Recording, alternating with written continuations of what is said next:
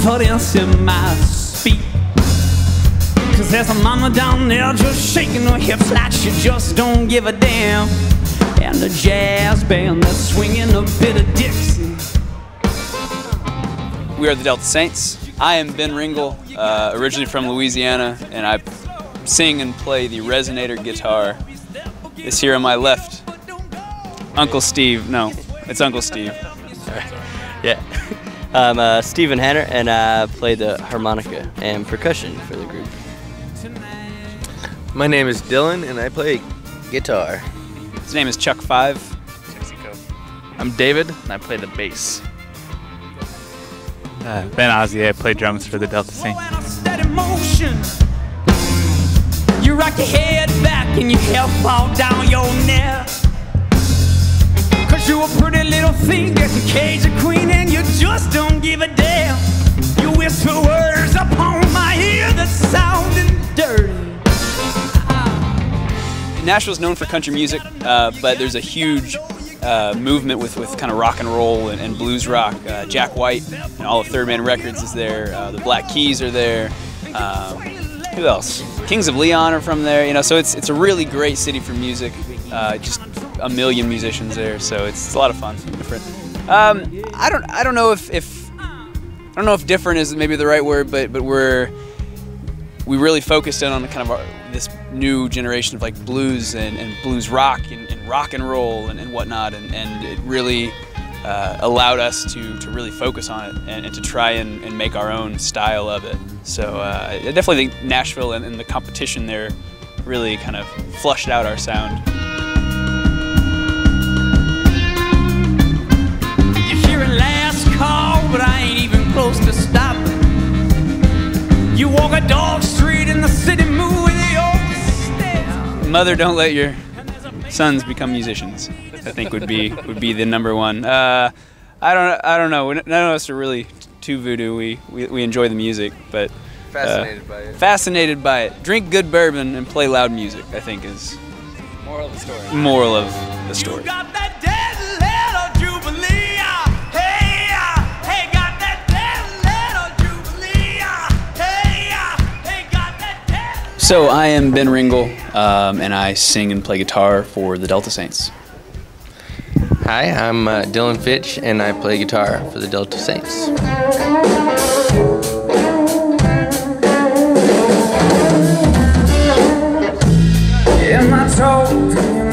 Yeah, so we're calling it the Farewell for Now tour. We've been doing this for 10 years. We still love doing it, love playing music every night with each other and writing with each other. But we're just kind of taking a little bit of time and writing other music, starting other projects just to kind of, flush out what's in our brain. And, leaving the door open to come back and write another Delta Saints record or do another Delta Saints tour down the road when we kind of chase some other muses, I guess.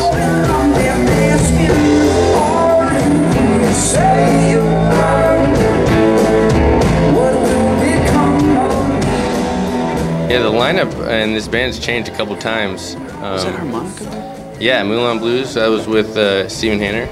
So that was with our second harmonica player, and since then we replaced harmonica with keys. So Nate Kramer is our keyboardist, and also since then we've gotten a new drummer, Vincent Williams, and that's been awesome.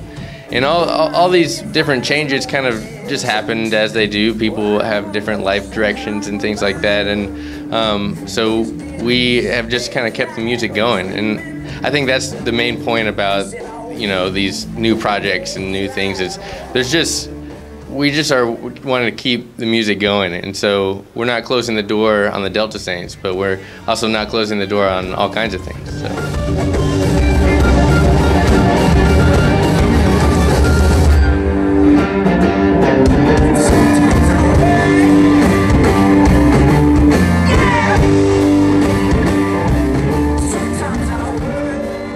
The Delta Saints, it started organically. It's literally just started as David Speak, our bass player, and myself and our original drummer getting together just as friends to play music and drink beer. Like, that was the one goal. The goal wasn't make records, play live shows, tour Europe. I mean, everybody has their influences, right?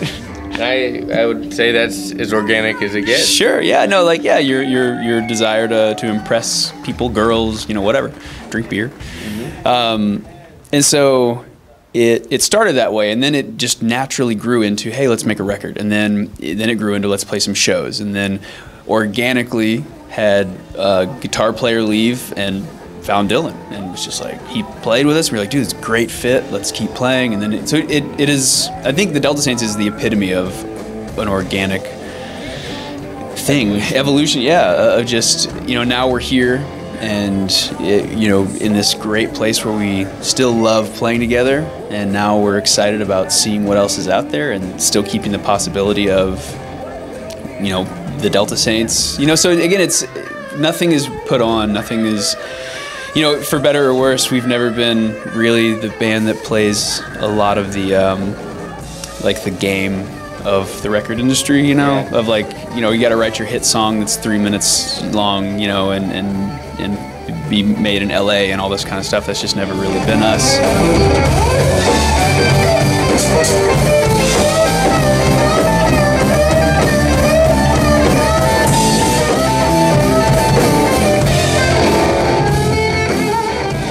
Being a jam band. I don't know if we're a jam band, because again, those kinds of bands are doing their own thing and doing it in a really great way.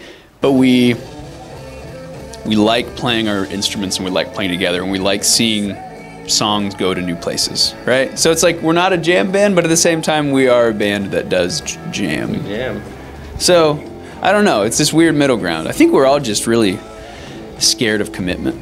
And so, it's like we can't commit to being like quite a jam band. We just let things happen, and I think that's kind of the message here. Is like, whatever we're doing musically, we've had different people we've had fans come and go depending on these different music changes, and I think the point is, we've just let the music take us where it's going to take us, and we continue to do that, and so.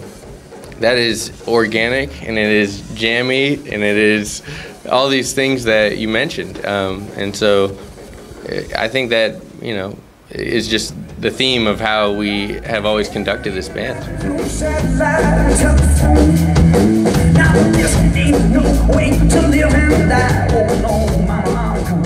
Every time we've had a member change, there's been, new adjustments, and every time we've had to put out a record without a label or with a label, or, there's always been certain challenges and things. So definitely bumpy, but definitely incredible and pleasurable and positive. Like, I think we just had dinner, and we were talking about how all these incredible trips that we've had together, and, it's been.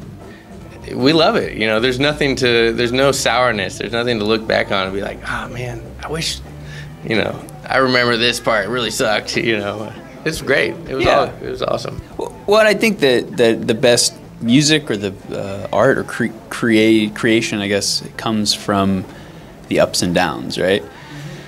And I just think we're no different. I think it's been highs and lows, but it comes out, I think, just a really positive, at least for us, I can only speak for just the band, right? But like, it has been an incredible journey so far, and I think we're all excited about what happens next, what's in the future.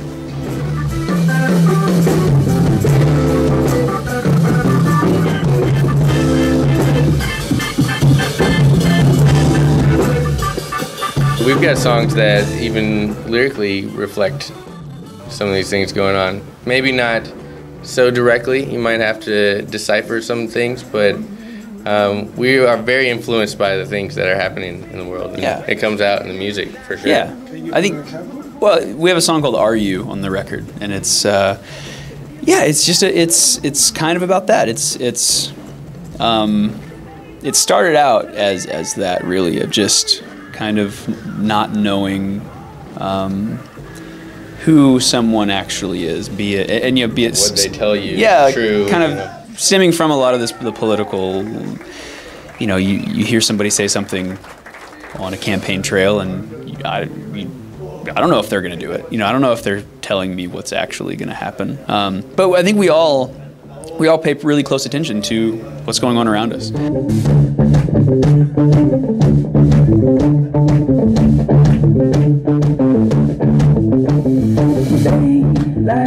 I would love to say that we love our fans, we love you, and anybody who's supported us. And if there's one thing you can do and go out and make someone else's life better, do it. And every human being is equal, and remember that. And yeah, just spread the love. Fuck Trump. Yeah. Anarchy. Yeah, that is anarchy. Yeah.